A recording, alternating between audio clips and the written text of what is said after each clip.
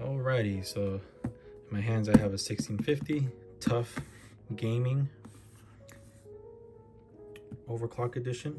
There was only one left at my microcenter. So yeah, and then there was a total of 3 of 1650s, and when I go home, they're all gone. So yeah, probably next week I'll pick one up. But yeah, this is the one I wanted for my wife because I handed her down a 970 for the Win Edition, and it caught on fire a week ago. And yeah, so this is a good replacement. Originally I bought, since there were no 1650s, I bought her a 1050 Ti, which was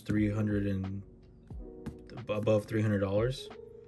And yeah, so I had to bite the bullet, so I exchanged it and I got this one, which was only $220. That's the front. Here's the back.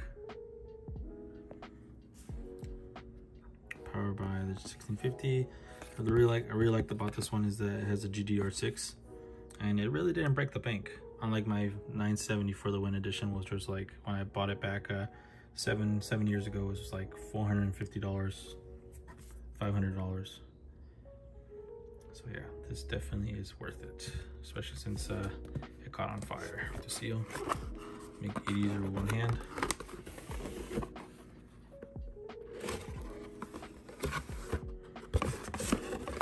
And yeah, I would suggest if you find some the 1650s, it's worth it if you're still in the 970s.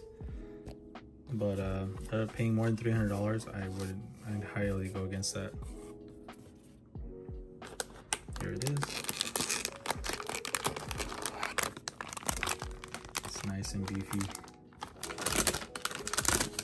So this is a nice upgrade. I really like it compared to the 1050 Ti because it it's nice and beefy.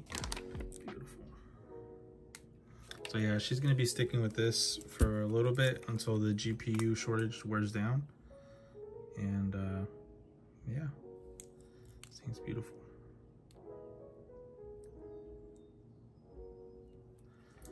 And for the 1050 Ti compared to this one that I originally had for her, it didn't have any external power connectors. So this one just has a 6-pin. That's what I plan to do. I might keep this, but it's really cheap. You can see. 1650, 6 gigabytes, made in Vietnam. Anyways, that's it.